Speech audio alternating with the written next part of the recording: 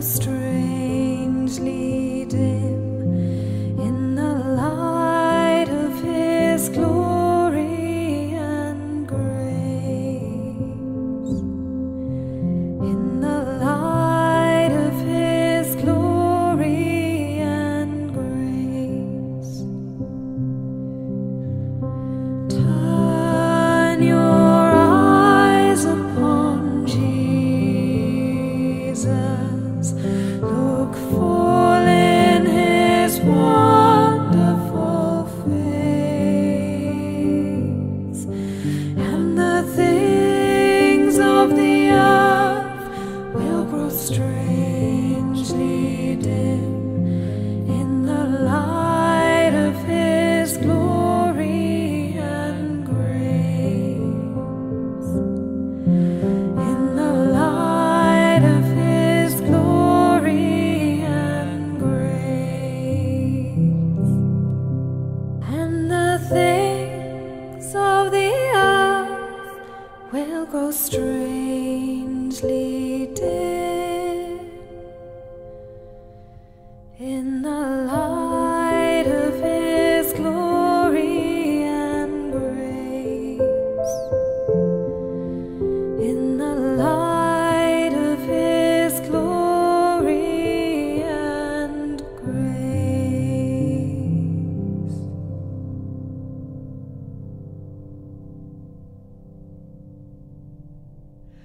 The Lord is risen. He is risen indeed.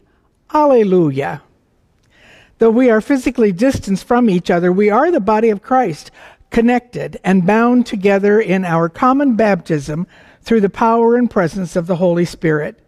Created in the image of God as mind, body, spirit people, this opportunity gives us a set-aside time to join together in the fullness of who we are, present to one another in community and care. Even as we gather for this time of worship, while situated in many locations, we are joined as one through Jesus Christ. Friends, we begin our time usually with a time of announcements and prayer requests. There will be announcements and prayer requests on your screen. I would just tell you that this is Native American Awareness Sunday, so make sure if you want to give an offering to Native American Awareness that you mark that so that we know. And I want to thank all of those of you who are being faithful in giving to the ministry of the church while we are not able to be present here. In our prayer requests, we are reminded that Leonard Ruzika's burial was this week. The last time we met together in this place, Leonard was among us. And now he has gone on to glory. So please keep his family in your prayers.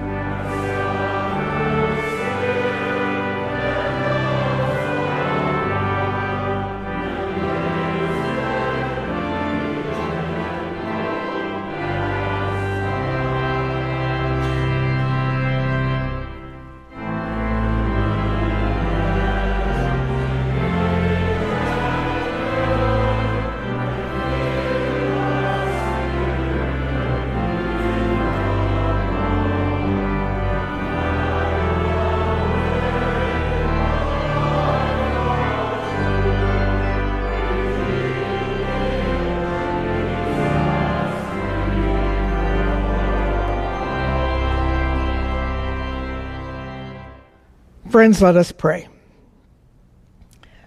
Loving God, who speaks to us through your scriptures and in the collective wisdom of your people through the ages, help us hear anew what you would speak to us this day. For your word is always fresh, a message of life and hope in the world that needs to know and heed your will. Through Christ the living word and your spirit of illumination, who with you is the truth that sets us free. Amen. Our scripture lesson today is from Luke's gospel. Last week we read from John. This week we read from Luke. And it is a familiar story to us of the two disciples who were on their way to Emmaus when Jesus surprised them a little. From Luke, the 24th chapter, verses 13 to 35. Now on that same day, two of them were going to a village called Emmaus, about 7 miles from Jerusalem, and talking with each other about all these things that had happened. While they were talking and discussing, Jesus himself came near and went with them. "What are you discussing with each other while you walk along?" They stood still, looking sad. Then one of them, whose name was Cleopas, answered him, "Are you the only stranger in Jerusalem who does not know the things that have taken place there in these days?" He asked them, "What things?" They replied, "The things about Jesus of Nazareth, who was a prophet, mighty in deed and word before God and all the people, and how our chief priests and leaders handed him over to be condemned to death and crucified him. But we had hoped that he was the one to redeem Israel. Yes, and besides all this, it is now the 3rd day since these things took place. Moreover, some women of our group astounded us. They were at the tomb early this morning, and when they did not find his body there, they came back and told us that they had indeed seen a vision of angels who said that he was alive. Some of those who were with us went to the tomb and found it just as the women had said, but they did not see him." Then he said to them, "Oh, how foolish you are, and how slow of heart to believe at all that the prophets have declared. Was it not necessary that the Messiah should suffer these things and then enter into his glory?" Then, beginning with Moses and all the prophets, he interpreted to them the things about himself in all the scriptures. As they came near the village to which they were going, he walked ahead as if he were going on. But they urged him strongly, saying, "Stay with us, because it is almost evening and the day is now nearly over." So he went in to stay with them. When he was at the table with them, he took bread, blessed and broke it, and gave it to them. Then their eyes were opened, and they recognized him, and he vanished from their sight. They said to each other, "Were not our hearts burning within us while he was talking to us on the road, while he was opening the scriptures to us?" That same hour they got up and returned to Jerusalem, and they found the 11 and their companions gathered together. They were saying, "The Lord has risen indeed, and he has appeared to Simon." Then they told what had happened on the road, and how he had been made known to them in the breaking of the bread. Here ends the reading. This is the word of our Lord. Thanks be to God.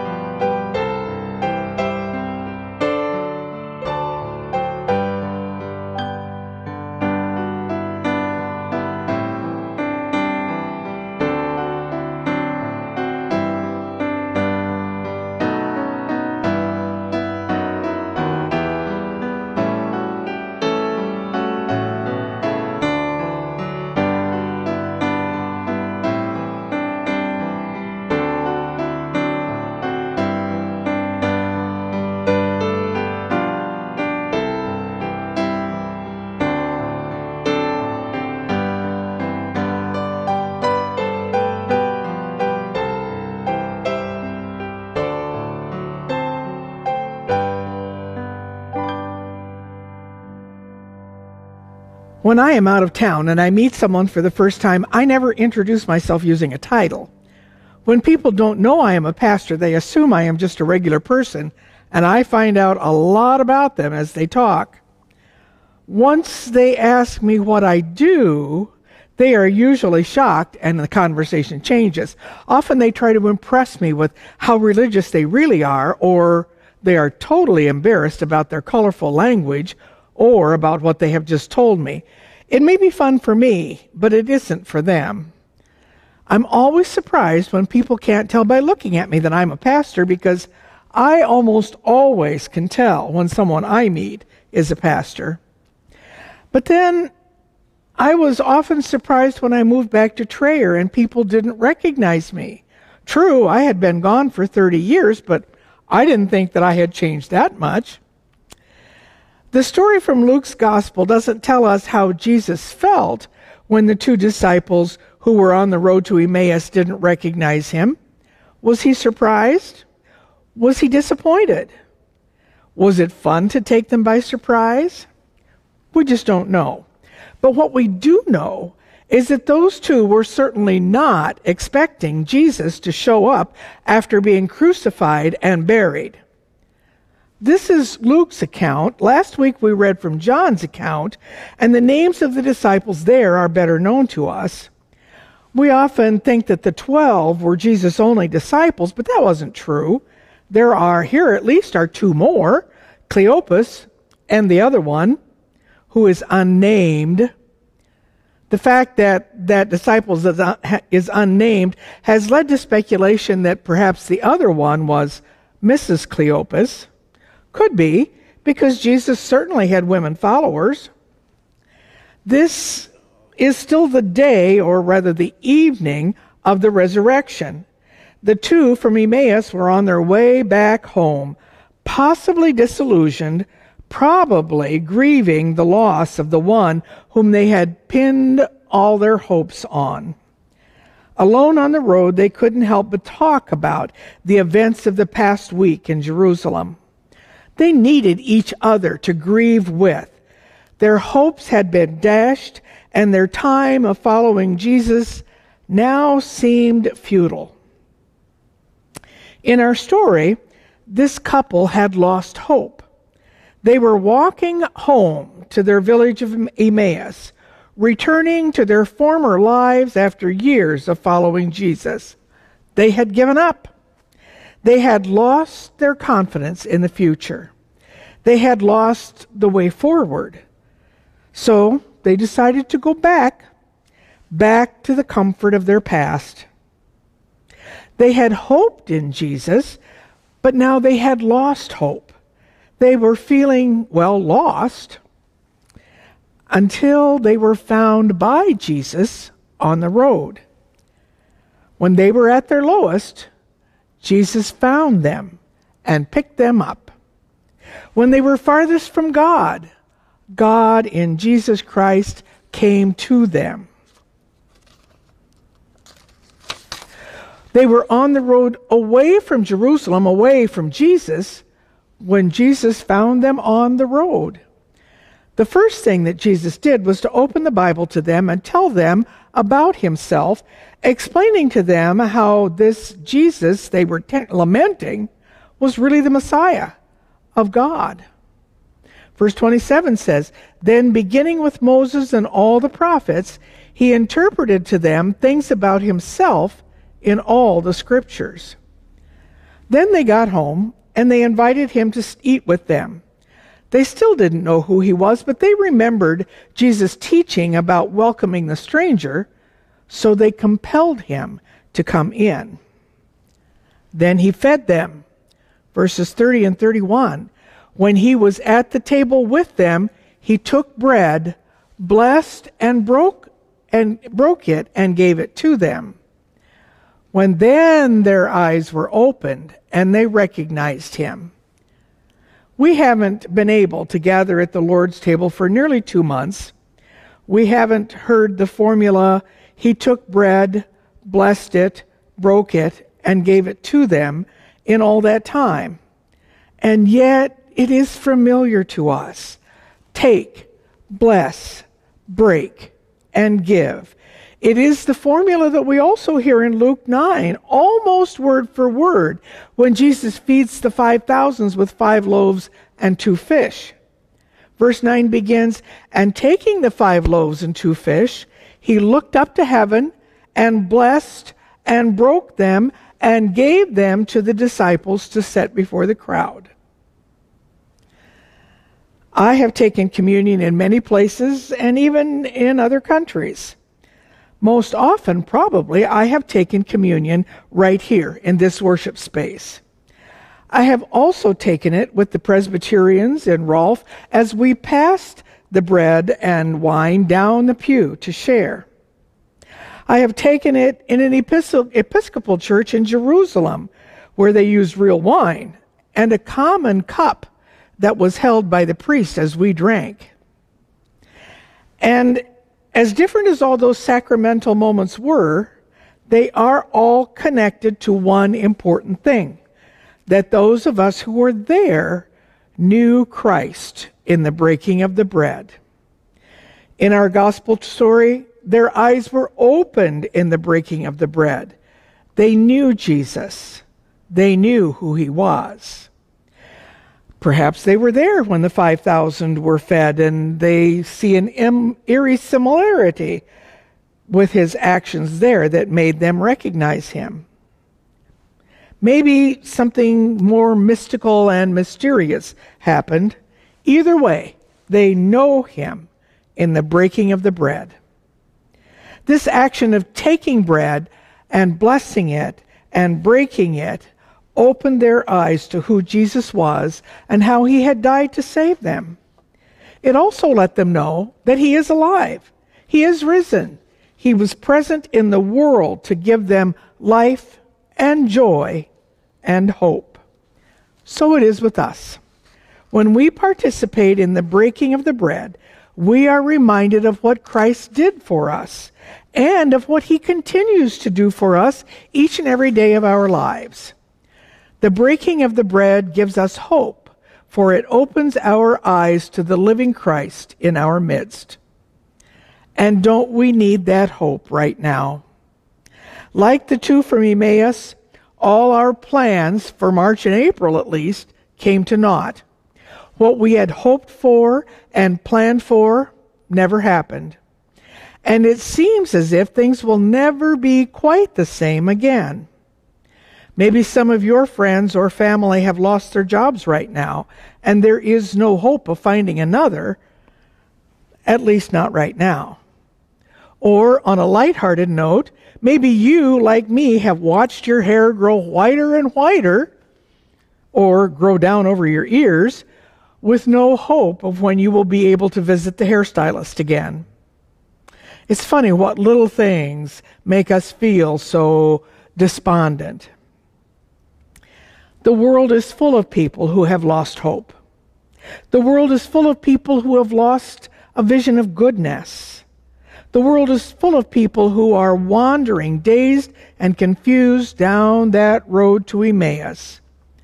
The world is full of people who are looking for someone or something to lift them up and give them joy again.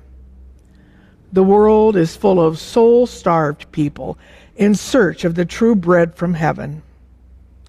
We can't invite them to the table right now, nor can we invite them to even come to the building to worship.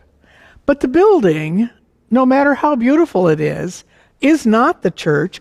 We are the church. Just as Jesus walked with the 2 in their time of grief and hopelessness, so we can walk with those who find themselves in hopeless situations. We can be the body of Christ, the broken body of Christ, to each other and to them. Receiving an email or a written note just when things look bleak can do wonders for people in the midst of their hopelessness. We can be the body of Christ, even when we are not meeting together. It may be a while, but when we walk with someone through their times of hopelessness, eventually they will recognize that it is really the risen Jesus walking with them. Christ is risen. Christ is risen indeed. Thanks be to God.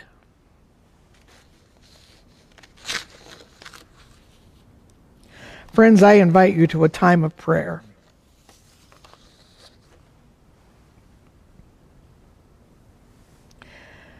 Our gracious eternal God, like these two on the Emmaus Road, we frequently walk along our roads of life in despair and without hope. Like them, we walk in sadness. Like them, we are impatient with those who do not understand life and events as we do. Like them, we reel and allow ourselves to be set back by disappointments. Like them, we fail to see the Jesus who would walk along with us. Like them, we too readily see evil triumph over good and think that is the last word. And like them, we too quickly and too easily succumb to hopelessness. Forgive our foolishness and resurrect our spirits, so that we may see you in the breaking of bread, so that we may see you in our neighbors, and so that we may see you in the events of history and the events of each day. Remove our blindness, so that our eyes may be opened and our spirits renewed and our minds astounded. We pray also for our world. Where there is conflict, bring peace. Where there is uncertainty and anxiousness, bring inner quiet. Where there is hatred, bring understanding and love. Where there is the terror of war, hover over your earth and bring a change to people's hearts. Where there is selfishness, bring generosity and a change of heart. Where there is peril, bring comfort and courage. We pray in the name of the risen Lord, and as he taught us, so now we pray. Our Father, who art in heaven, hallowed be thy name. Thy kingdom come, thy will be done, on earth as it is in heaven. Give us this day our daily bread, and forgive us our trespasses, as we forgive those who trespass against us. And lead us not into temptation, but deliver us from evil. For thine is the kingdom, and the power, and the glory forever. Amen. As forgiven and reconciled people, let us offer ourselves and our gifts to God. Traditionally, when we are gathered in our sanctuaries, we would take our offering here. An offering can consist of your prayers, your presence, your gifts, your service, and your witness. As you are able, I encourage you to continue to support the ministries of our local church. God of righteousness, God of mercy, with thanksgiving, we offer our gifts to do the things your heart longs for your church to do. Open our eyes to where you would use us. We pray in the name of our risen Savior, Christ our Lord. Amen.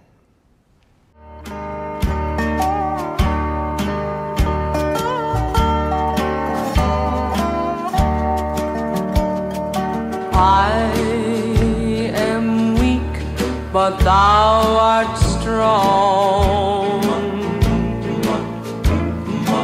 Jesus, keep me from all wrong.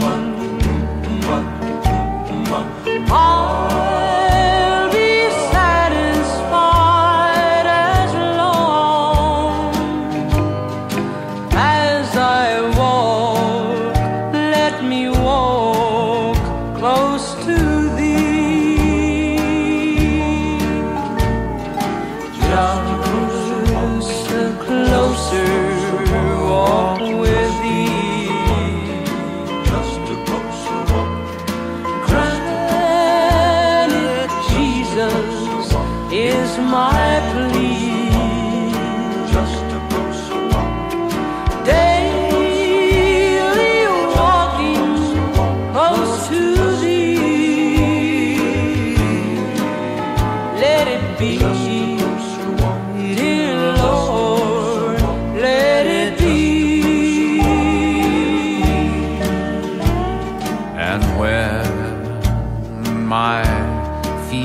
life is o'er,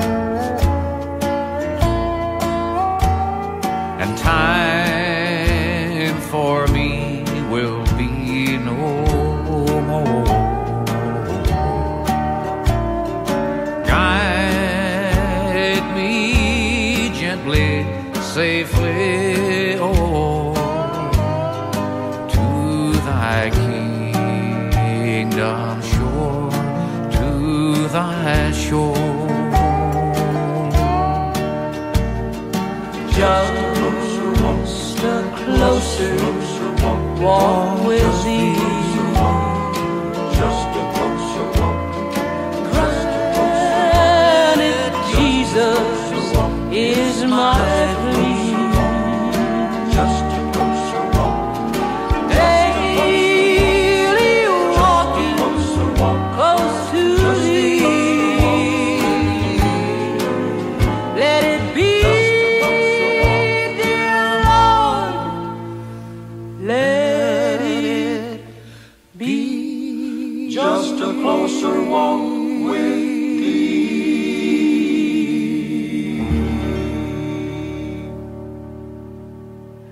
And now, may God hear and respond whenever you call.